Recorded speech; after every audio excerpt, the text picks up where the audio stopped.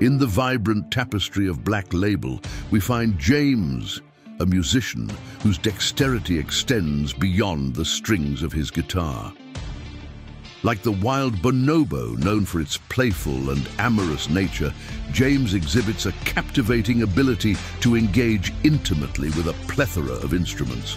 Watch as he seduces each instrument into song, his hands, knowing and confident, eliciting a chorus of euphoric melodies.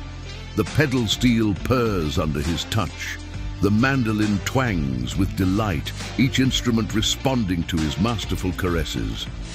Though bound in loyalty to one in love, James is a promiscuous maestro in the realm of music.